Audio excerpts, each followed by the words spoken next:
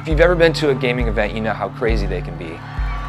Now imagine being a pro player on the stage with cameras in their face, high energy fans, millions of dollars on the line. Development for the Pro line starts with the Esports Pro. We took the actual needs of the pro gamers when they're playing on stage and put them into the pro keyboard. We've worked really closely with Cloud9 and TSM to get a lot of information on exactly what they need to win their game.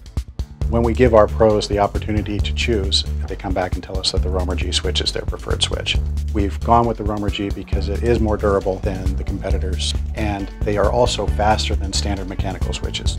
The standard switches, they have the only one contact point, and on the Roamer G, we have 2 contact points. We test Roamer Gs with 13 times per second for the 2.5 months to achieve 70 million life. I'm extremely confident using Roamer G switches. I've seen what's gone into them. I've seen the work they've put into designing them.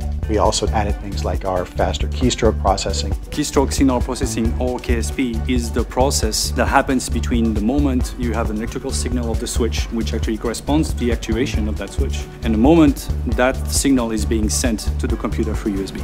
Any tiny thing can make a difference. It can just be the keyboard reacting slightly faster, maybe having slightly lower latency. My team and I, we spent a significant amount of time in redesigning our KSP algorithm, and as a result, we can get up to 10 milliseconds faster than our competition today in terms of response time.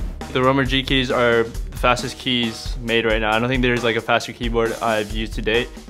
When you're traveling 150 days a year, having a small, compact, lightweight piece of gear that still satisfies the requirements of a pro gamer is super important.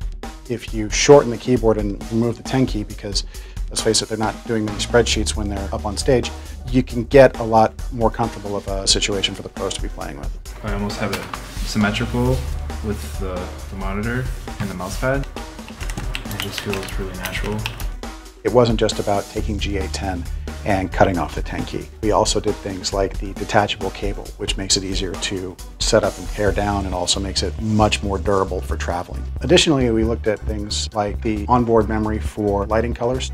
We like to have fun with the colors on our keyboards. At tournaments we get pretty patriotic. We like to do red, white, and blue. The G Pro gaming keyboard's onboard lighting memory makes it much easier for a pro at a tournament because they can simply plug in, hotkey their favorite lighting setup, and they're good to go. Getting more time for warm-up and just being able to plug in the keyboard and have your settings is pretty crucial, especially at competitions. It really takes the best effort from each discipline, right, to really deliver a product that everyone would want and everybody would love. We all have to work together, to get to the same common goal.